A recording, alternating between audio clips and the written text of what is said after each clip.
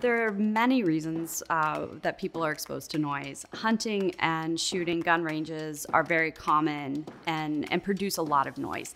Impact noise is quite damaging to the inner ears, and so those sorts of activities are some of the more damaging. But there are many other hobbies and activities that are commonly associated with noise exposure.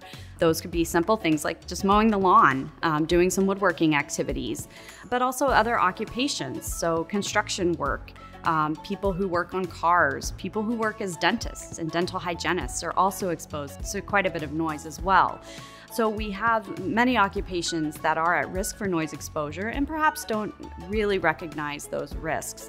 If you think you are involved in a noisy environment, it's important to have your hearing checked regularly to ensure that you're not experiencing any noise exposure related hearing loss, and to develop some strategies, whether that's using hearing protection devices or other filtering systems to help reduce your noise exposure.